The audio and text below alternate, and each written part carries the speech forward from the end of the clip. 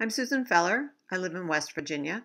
The domestic handcrafts and common subjects invite curious viewers to spend time with my work, examining the beauty and thinking about our own relationship with nature. Rug hooking, quilting, sewing, embroidery, these are all the techniques that are incorporated in my work.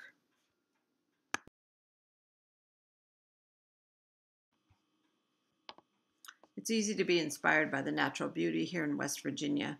Line, shape, color, and contrast are elements that I use constantly. I can also see that in the architecture of many cities.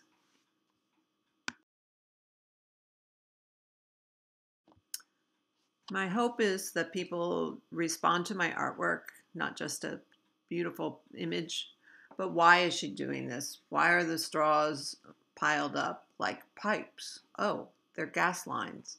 Where are they going? Oh, they're going straight into those mountains.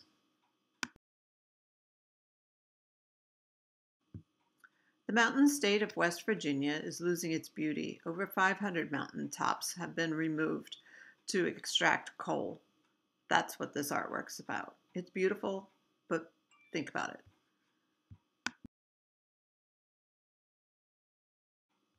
Thank you for listening to my story and reviewing my artwork. I am available for further conversations at artwolves.com.